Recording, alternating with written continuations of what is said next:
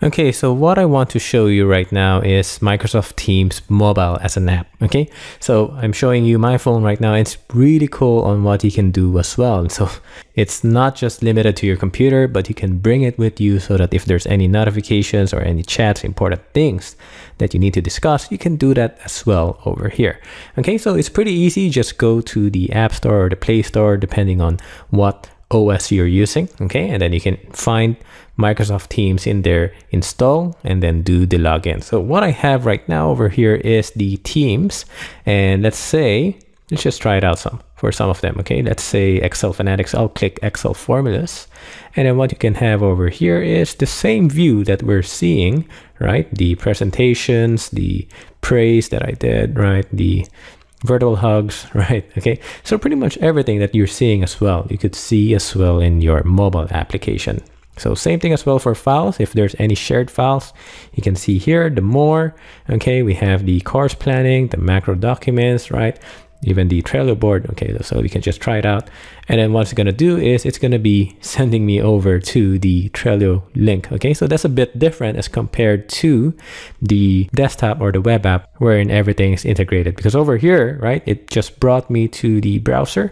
Okay, so I need to sign in so that I can see the board in Trello. So let's just go back and then let's have a look at the other things. Let's just try it out, the macro doc. Let's see what's going to happen next. So it's going to try loading the Word document. Okay, so I'm still inside the Microsoft Teams app. Okay, so now the document is loaded up. So I'll just scroll down and I'm having the same view. So I can check the document as well over here. Okay, so that's really cool. Okay, so we're able to view the Word document. So let's just go back here and then let's have a look on what else we could do. Let's try again the Excel formulas, right? And then you could just go for a quick reply. Let's just edit this and let's start a new conversation. Hey, I'm doing this, right? From the app. Okay, so you could just set it over here. Okay, and then you could do the same things as well. Let's say you want a GIF, or add an image. You could do that as well inside the mobile app. And it's pretty cool because you have the mic icon as well over here. So you can add in an audio message. So you could just go for a recording if you want to do that. Okay, so let's try it out. There you go. You just hold the record.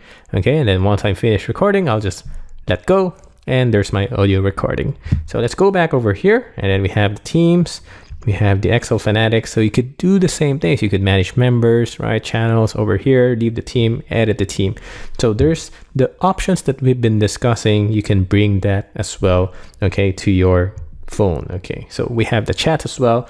So let's try it out. Let's have a chat with Esther. So you could see the same messages as well over here. Okay, you could do a video call or an audio call as well over here. And then what we have is the files. So the same view that we're seeing, the shared files between the two of us. And then we have the more as well if you have different tabs added here. Okay. So what we have is the activity as well over here. So pretty much the same filters. Okay. So if I try the filters, you can go for the mentions, the replies, etc.